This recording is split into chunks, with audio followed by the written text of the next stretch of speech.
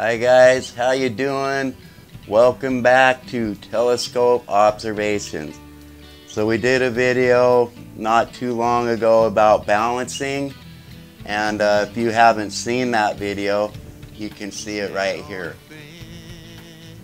And today we're going to move on to polar alignment. I'm going to be as simple and as direct as I can, but this will really help you follow stars and what polar alignment is all about. And you should see the North Star Polaris on a shot here, and that was out of this Solomark EQ130. That's eventually what you're going to want to see in your telescope to be polar aligned. So anyways, I'm Pat and my son James is helping film this. So before you get in, what is the benefits of polar aligning? The benefits of polar aligning, I think, will speak for itself. But the real benefit is following the stars, tracking them once you get locked on them. If you're like, I learn a lot of stuff from watching videos and trial and error. And one of my first, it was when I got on the star, I couldn't follow it very easy. It's up and down all over the place. I didn't even know what polar alignment was. Well, polar, Polaris, the North Star. So you gotta, finding the North Star, pretty easy star to find. There's apps like Star Walk and just all kinds of ways using, you know, the dippers and stuff like that, but find the North Star, it's huge. So anyways, let's get to it, huh?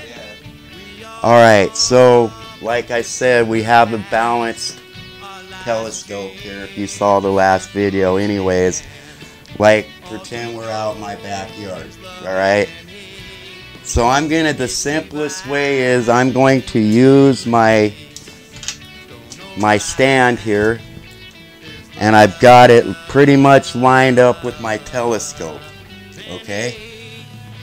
So I'm going to have this leg, I'm going to find the North Star, and I'm going to point this leg towards the North Star, okay? And that's kind of, you're going to see it in the view, pretty cool, huh? But you'll see the North Star is such a great star because that's how everything works. And it never moves. It's always there. It's what we need. But once you get polar aligned, you'll see exactly what I'm talking about if you've been trying to use this. So I got this direct towards the North Star. Now this is really important here. You have a knob underneath your mount here. You got a shot of that, James? That if you loosen that one, you'll be able to turn it this way. See? Like that. Alright? But you're already pointed pretty close to it, so you shouldn't have to move that much. So when you're polar aligning, you want to loosen that one and this one. Okay? And this one goes up and down, right? And these are the only two you want to use to find the North Star. Yeah, you want to polar align with just these two. Yes, with these two knobs only, okay? Yeah. All these other ones are tight. And you're pointing towards the North Star, correct? So now, you find it in your finder scope, and you're going to just move it either this way a little, that way a little, or you're going to go, you're up and down with this big knob here. Get a shot of that. See that one? That will go, see how it's going up and down? Right? And then this way here is going to get you there.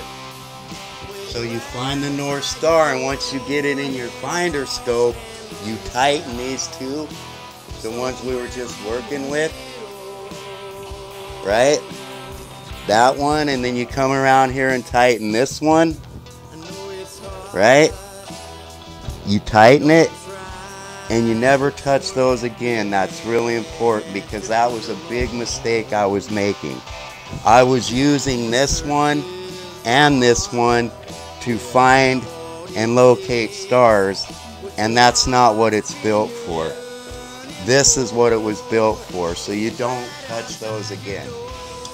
Yes, so once you get those tight, now you're polar aligned. Okay? Now from there, you never use those knobs again. And you want to keep this pointed towards Polaris, right?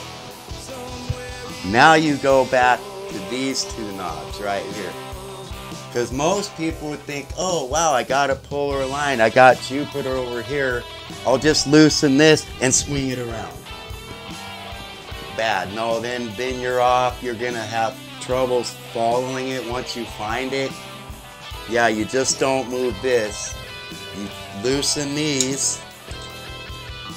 And in the other video that I pointed up where you can watch that, you loosen those and your telescope is balanced.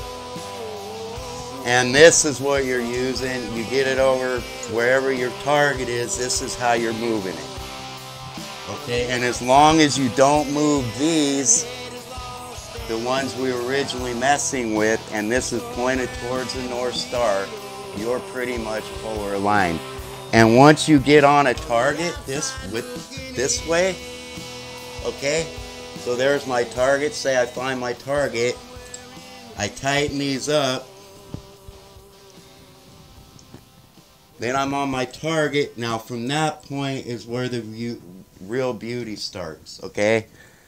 From that point you should never have to use anything else to follow whatever your target is, because you'll be in here and you'll be focusing it and stuff.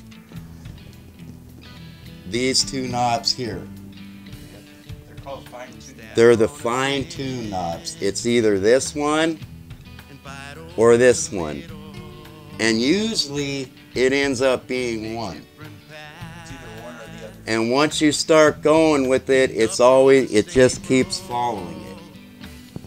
And you'll be able to follow stars. You could follow them all night.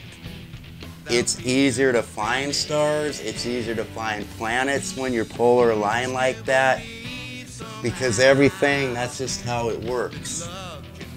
Thanks for subscribing. We get up to 1,000 subscribers, I can start doing this live, shooting live from my telescope. That's kind of what we're shooting for, right? It's actually only 50. Huh? Oh, 50. Oh, we're getting close to that. Enjoy the shots and a few more subscribers and we'll be going live. Oh yeah. Thanks. See you next time. Boom.